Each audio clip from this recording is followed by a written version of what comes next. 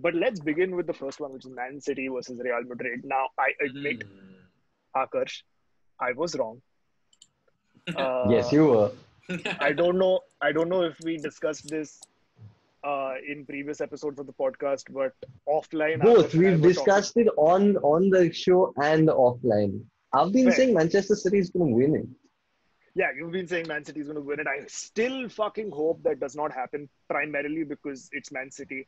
Hmm. And they're the kind of twats that will put that one star on top of their crest. वो चूतियाप नहीं चाहिए. So I hope they don't win. But against all odds, in my head at least, because well, the odds were firmly in their favor.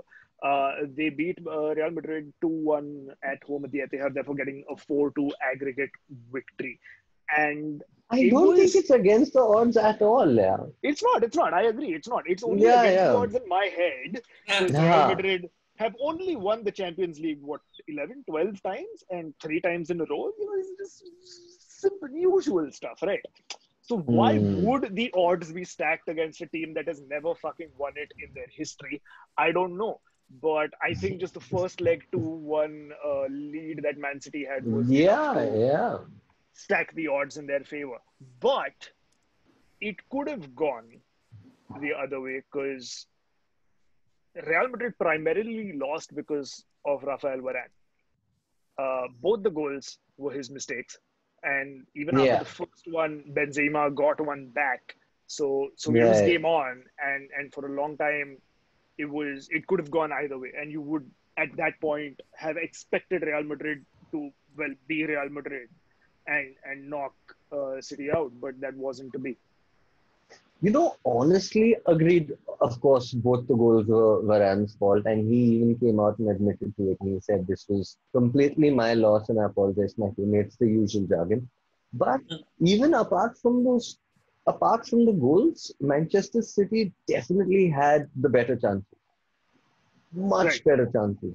Yeah, I mean, All the shots that Madrid even had on target were fairly comfortable saves for Edison to make, barring maybe one from Benzema late in the yeah, first half.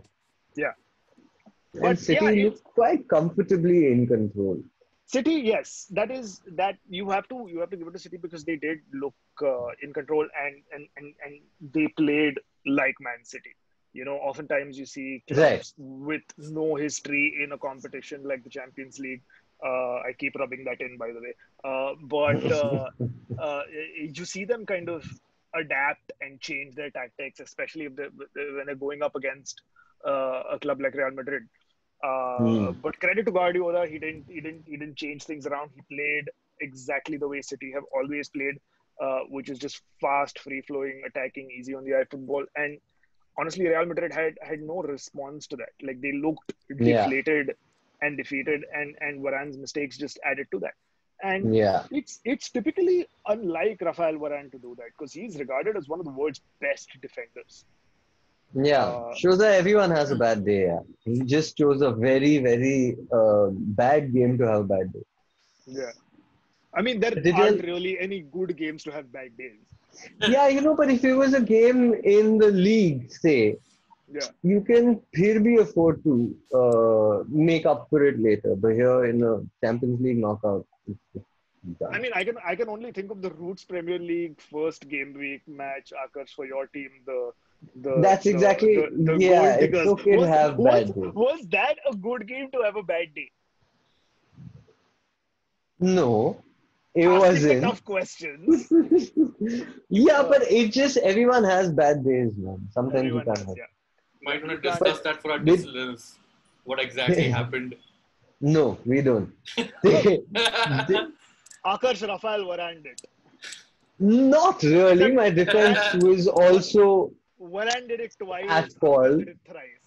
No, my defense was also at fault. Let's not get into that.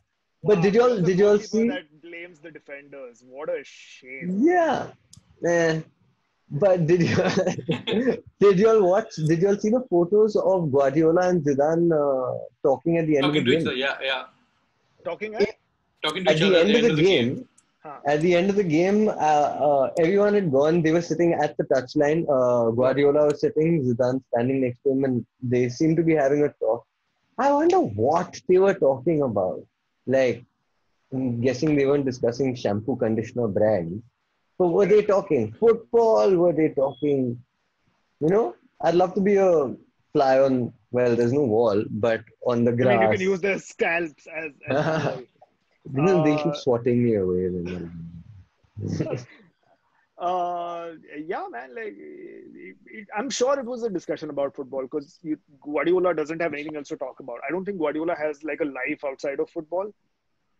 He's like one of those really intense sort of football managers that lives and the cliche, I live and breathe and eat and sleep football.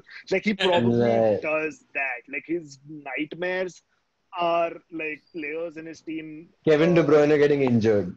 No, fuck that. He can still deal with Kevin De Bruyne getting injured because of the He's Pep roulette. planned He'll for always get like Ilkay Gundogan in there, or I mean David Silva up until 3 days ago. But he'd always have like a replacement ready. Like his nightmares must be, oh shit, the Sheikh has just called me and said, Pep, for the next match, let's try a 3-5-1.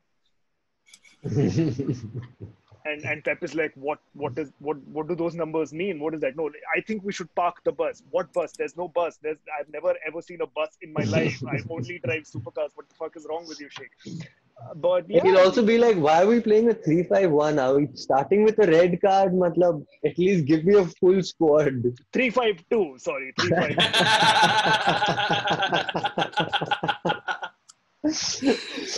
I love how Amogh actually had to go 3 plus 5 plus. Oh yeah, I could see that process happening.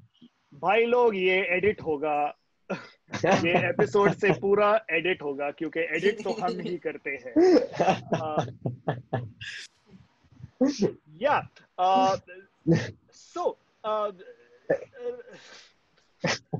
तू champions league जाएगा. हाँ, मतलब मैं उधर champions league जाके trigonometry के equations में solve करने वाला. मैं खुद जाने वाला भी नहीं. मतलब that would be a Champions League that would be lovely to watch. Just Ronaldo and Messi going at it with arithmetics. That would be fucking fantastic. And the winner of the Champions League is Shakuntala Devi.